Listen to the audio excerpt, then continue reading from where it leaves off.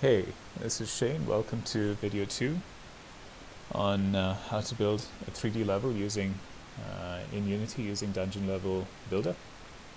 Now, one thing I'm going to have to get off and explain right at the start is that this asset was created with the working name dungeon level designer, and after I had created it completely and was about to upload it to the Unity asset store, I realized that there was another asset with the same name. So I changed the name to Dungeon Level Builder. Now, I haven't had the opportunity to go and change the name all over the place. So you're gonna see a lot of Dungeon Level Designer name.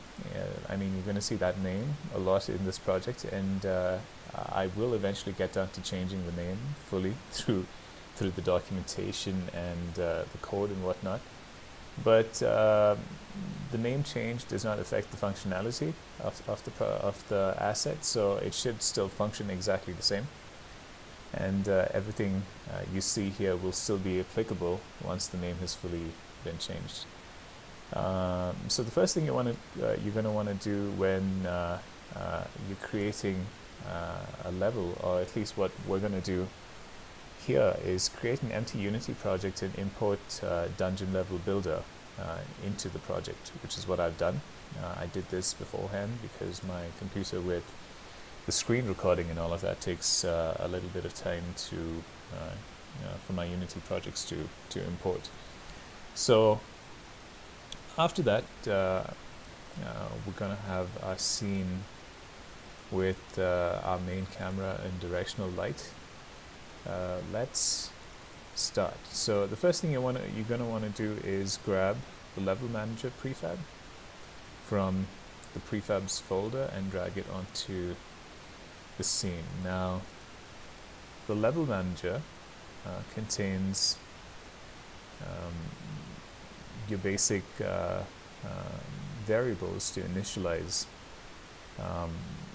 what you're going to need in terms of a level. Now, it comes with it's going to need a level builder script attached, and the moment you pull it in, it will attach a level builder script, and the one that's attached to the default prefab is level builder 01, which uses the dungeon building algorithm found in the game Tiny Keep, a similar algorithm, and that's how it creates the levels. Now, what you see over here is a space for the level theme file. You've got an integer value for the seed of the level, the size, a float value for the size of the tile in the X and the Y axis, and then variables for the number of rooms, the minimum room size, the maximum room size, the percentage of main rooms. Now,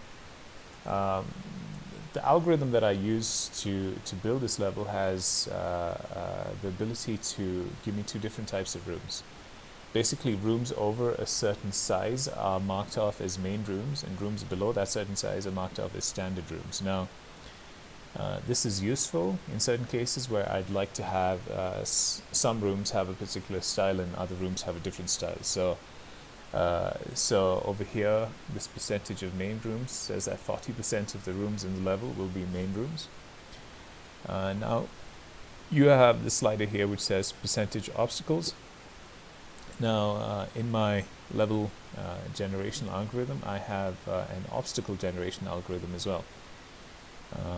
And what you generally see in most procedural level generation algorithms is that the obstacles are sprinkled all around the level. Now, in some cases that might actually be desirable and more realistic, but in certain situations you might find your player spawns in a certain location and can't access other parts of the level because it's been blocked off by obstacles.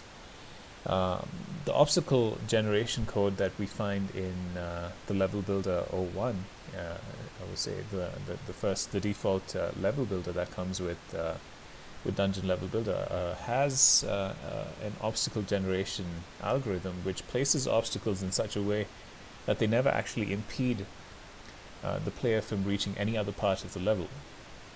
So this percentage obstacles tells me that asks me what percentage of each room would I like to fill with obstacles. Now I have it generally at around 40%, and of those obstacles, certain obstacles can be marked off as temporary obstacles. Now we're talking about obstacles that can be broken, or if your game code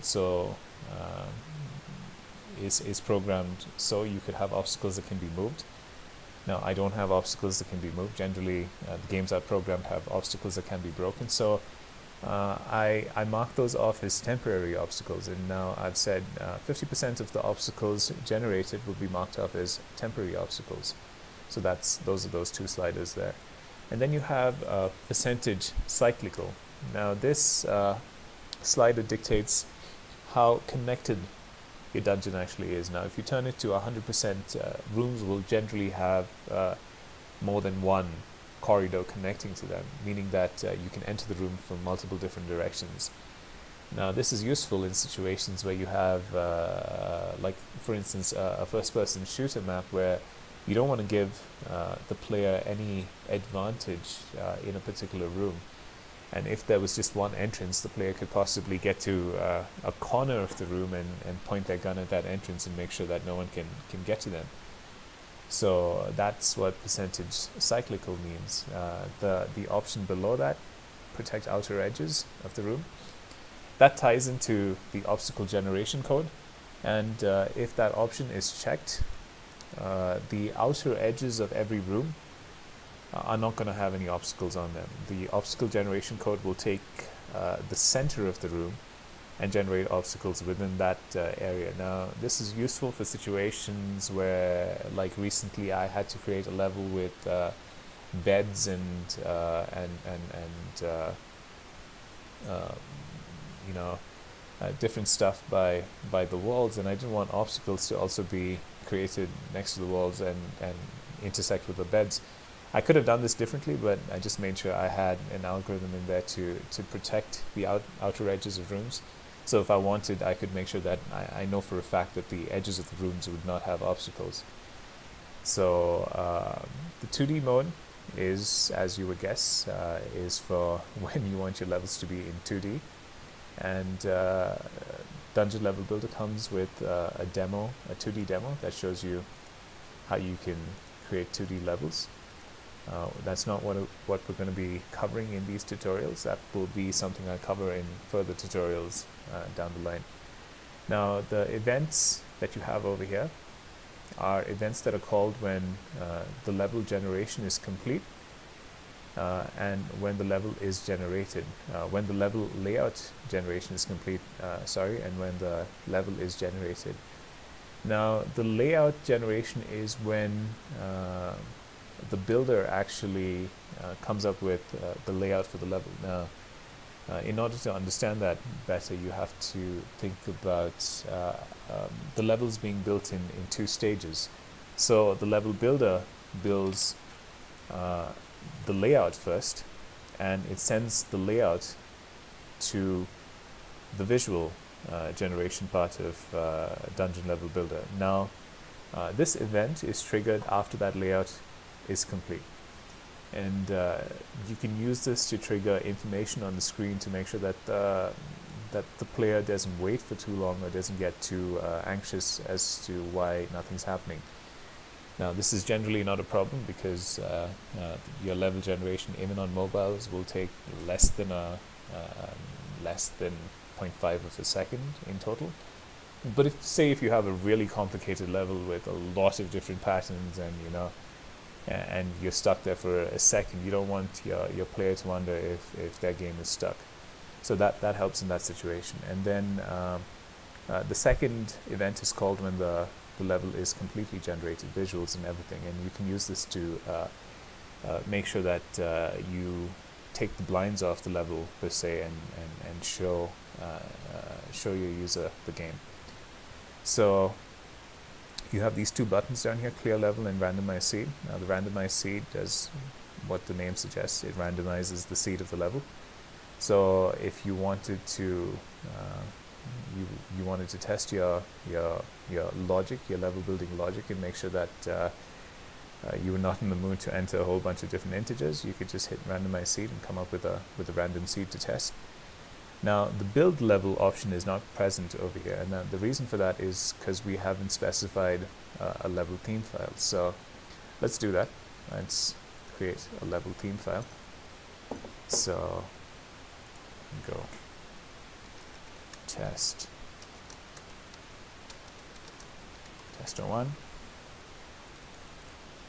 create a folder for themes, and right click and go create rogue toolkit and level generator level theme, and let's just leave it at that. And now go to our level manager and drag this level theme on there, and the moment we do that we get the option to build the level. Now by hitting build level, nothing's actually going to happen because the level theme file is empty. There's nothing to build. So at least there are no prefabs to attach. So while the level is actually generated, let's tag this over here. While the level is actually generated, none of the prefabs are placed because there are no prefabs to place. So first things first, let's attach. Let's clear this. Let's attach a few floor tiles over here to see how we do that. So we've got three different types of floors that spawn automatically when you create a new level theme file, and those are hallway floors, main room floors, and standard room floors. And if you were paying attention earlier, you'd understand the difference between main room floors and standard room floors. And hallways are basically your corridors. So let's create some floors for main and standard rooms. Let's right click and add a game object node, connect these up, and find my floor tile over here. So the art for, I think it's ground, yeah. So the art for the samples are included, and you should have access to all of this as you import the asset. So let's use this flow tile over here, and now let's go back to our scene and hit build. Now what we should see is that somewhere around here we have one here, and it's being built. It's just that the level tiles are much smaller than the 12 units that we've specified over here. So I think the level tiles are 2 by 2. Let's try that and hit build, and let's go have a look. Let's go have a look, losing the mouse. Wow. Yeah, they are indeed 2 by 2. No, I think they're slightly bigger than 2 by 2. Now let's try. Oh, okay, that's the problem. Let's do 2 by 2 and build. Oh, let's try 4 by 4 and build. All right, I think that should do it. Yeah. So the size of our tiles are 4 by 4, and what we have right here is we've got, if I can move out, we've got our floor tiles defined where our rooms would be. Now you find a hole over here and a hole over there, and I'm assuming, I'm actually sure those are your entrance and exit tiles. So entrance and exit tiles are marked on the level as well, and they're generally tiles that are furthest apart in the level. So the algorithm makes sure that they're not close together. Let's check out what happens when we connect our entrance up and we connect the exit up as well. And let's go back to the scene and build, and those close up. Now we've got our room floor tiles all set up. Let's add a little bit of variety here. Let's make sure that these floor tiles can be one of two types. So let's add another game object node in here and pick a different ground tile. I think this is ground 2. Yeah, so let's pick this ground tile. So now we want the first ground tile that we created to be spawned the majority of the time, but this ground tile to be spawned sometimes. So in order to do that, let's disconnect this and add just an empty game object node over here, and make sure that it connects to these two. And right now the probability that each tile spawns is 1. Now for some people this number might be a bit confusing, because you're thinking about probability from the range of 0 to 1 or 0 to 100. But the way Dungeon Level Builder deals with probability is the summation probability, meaning that if this tile has a probability of spawning, if the probability of this tile spawning is 1 and the probability of this tile spawning is also 1, the actual probability of this tile spawning is 1 plus 1, and that would be 50%, 1 out of 2. And so when we talk about probability, we're talking about numbers compared to the entire sum of all the children attached to that particular node.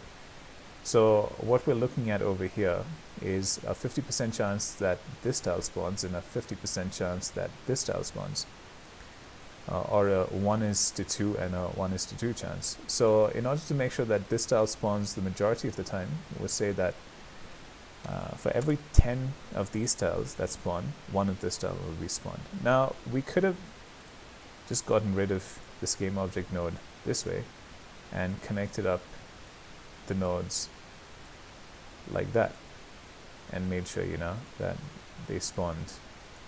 It would have the same effect, but just to make it cleaner, I like this approach, which is to create an empty game object node and then connect the children to that, and then connect this to your parent nodes like that.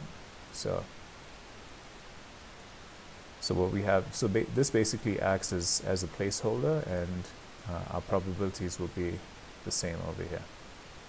So let's go back to our scene view and see what this does for us. And I hit build, and you see that it spawned those tiles. Now the probability over there is 1:10. So we're good. We have some variety in there. And let's spawn our hallway flows as well. And we'll add a game object node over there. And go find ground tile. And let's use this one for the hallway. Go back. And build. And we have our hallway tiles over here. Now,